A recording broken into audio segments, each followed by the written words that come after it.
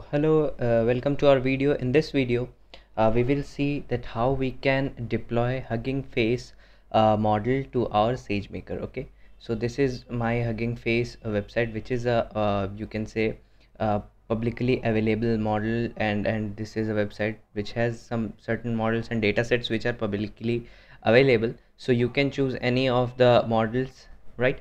So I'll be choosing these types of model, Distilbert models, which is a base uncased. Okay, and let me start with the scratch. Let's start with the SageMaker first. So first of all, what you will be having, you will be having one Amazon SageMaker. You must be having one AWS account, and you must know that what SageMaker is. Okay, so let's get started with this SageMaker. Okay, so this is what SageMaker is.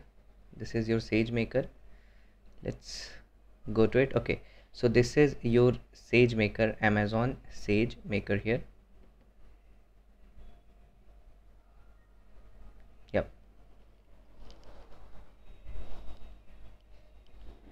And here in this getting started part, what you can do, you can just check, you can create a role, you can launch SageMaker. These all are options. So let me tell you what is SageMaker and why it is widely used. Okay, and why it is being widely used. So Amazon SageMaker provides machine learning capabilities that are purpose built for data scientists and developers to prepare, build, train and deploy high quality ML models efficiently. So by starting this Amazon SageMaker, by searching this from here, you can get this window, and from here you can launch your SageMaker. And once you click on this SageMaker, you will be asked to launch your SageMaker, and probably you will be launching one SageMaker domain, and then in that you will have to create one user, and from that user you will be creating that user from here. Okay, and then you will be moved to this. Let me show you how you can get this. Okay, so once you create your domain, you will be asked to quickly set up your domain, and you will be probably asked this one. And if you don't have any user, you will have to add your user. So you can click on this and you can add user. As I have already added one, so I won't be adding further, because it costs you a lot using SageMaker, because it is a pay to use. How whatever request you would be making, you would be paying for it. Okay, and this is a basically like service which is paid. Okay, and this is the general setting. It will ask you to add user profile. It will automatically create one role for you. You don't have to work for it. You can name your user profile from here, then click on next, and then again you can click on next, and then configure your studio UI. I just don't need to make any changes or anything.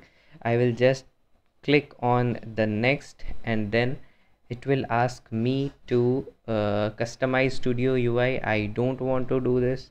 I don't want any changes, and then I'll just click next, and after clicking next, I'll be here to review and create my user. Okay, so these all are ML tools which will be visible in your user domain.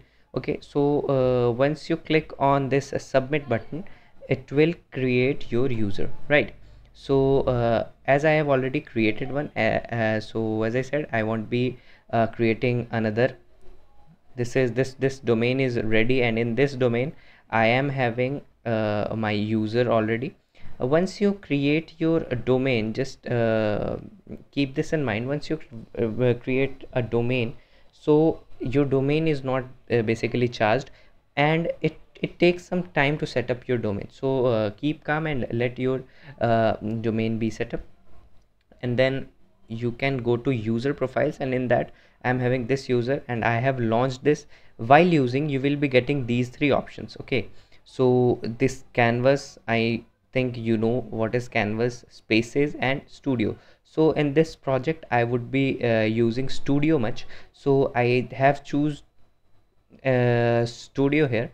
And when I chose this studio option, this stuff opened. Okay, and it asked me to create a SageMaker studio. It was a SageMaker studio. Then what I did, I just opened my Jupyter Lab space, and then in this Jupyter Lab space I created, as you can also create one Jupyter Lab space. Okay, and so I created one Jupyter Lab space. This is the name of my Jupyter Lab space. This is Hugging Face, the name of this, because I want to deploy and run my Hugging Face model in this, so I just named it Hugging Face. Okay, and you can make this, and while selecting instance, make sure that you select an instance which is supported by Hugging Face models. Okay, so whenever you are creating, you will be needed this types of large instance. Okay, this ml.t3.medium, as I was like being introduced to it, so when I made it, I just made this ml.t3.medium, and which didn't support it actually. So this is a important point to note, that ml.t3.medium or medium stuffs, medium instances, medium type of instances won't be supporting into this. And then you should select an instance which is large. Okay, it would charge you it would charge you a bit more than medium for an hour. So I will suggest you to just go with the large one and then run your model efficiently. Okay, so after that I just opened my Jupyter Lab, and from that Jupyter Lab I opened my Python Studio. Okay, I just opened my Python and Python notebook. In this notebook I just wrote this code. This is the code in which I will be importing Boto 3, then imported SageMaker, then from SageMaker dot Hugging Face I imported Hugging Face model, which supports this one. Okay, and then import logging, import time. So I just uh, imported and I set this logging level to suppress info messages, because I when I was working on it, I was getting a lot of log messages. So I just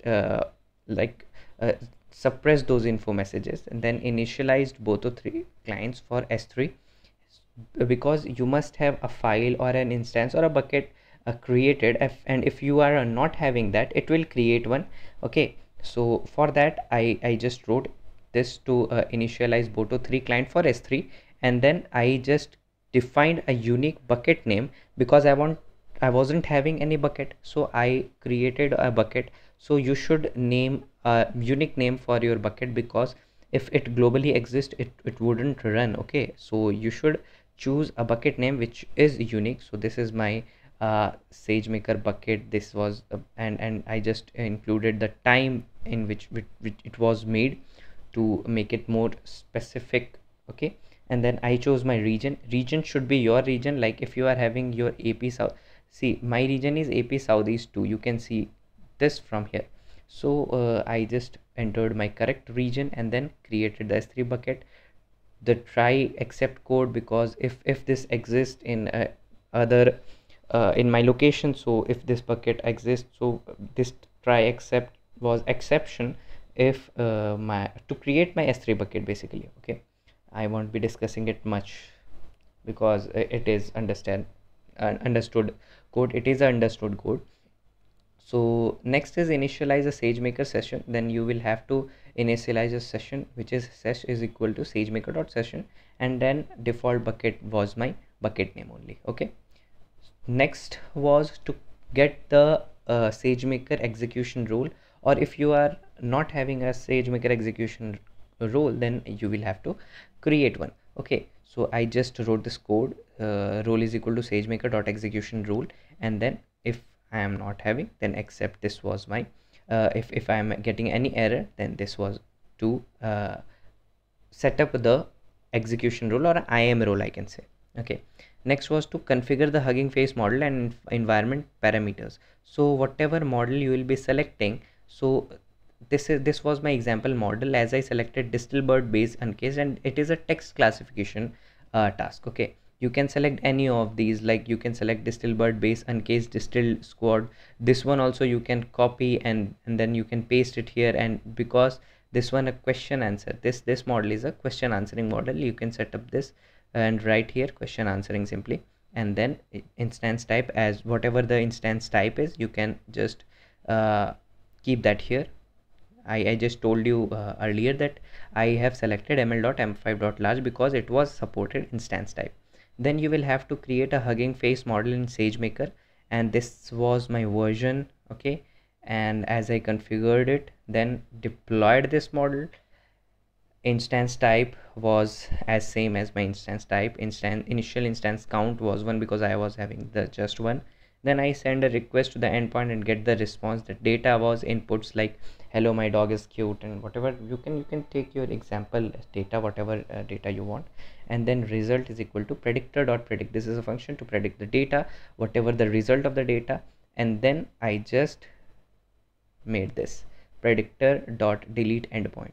This was to just suppose you are working and to like prevent myself for from extra charges whatever this SageMaker would be applying on me. So I just deleted this endpoint. As soon as it runs, it would delete. Okay, so endpoint was also cleaned. So this was the whole code. I hope you understood it better. I hope now you know whether where you can make changes in this code. So just write it like this only. Okay, set this up, set up your region name, and whatever your region name is, suppose AP South is 2. So if your region is this, you can select your region. Next you can also change your model type. You can change your model ID, model task, you can change that. Okay, you can change your instance type. Suppose this is instance type which is supported, and many more large instance types are supported. Okay, so you can go through the documentation, and once you run this, or once you will suppose if you enter any instance type which is not supported, so it will show you here that these all are supported, and this is not supported. So you should select any of the instances from these. Okay, so in that error only you will see what are the supported instances. So after this, I just started and clicked on this to run this cell and advance to the next cell.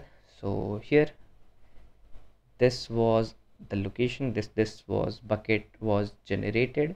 Okay, and this was the result I got. Yep, score was 0.50690. So it ran successfully, and this is how you can test and deploy your task. So I hope this was clear to you, this was much clear to you, and let's meet in our next video. Till then, thank you.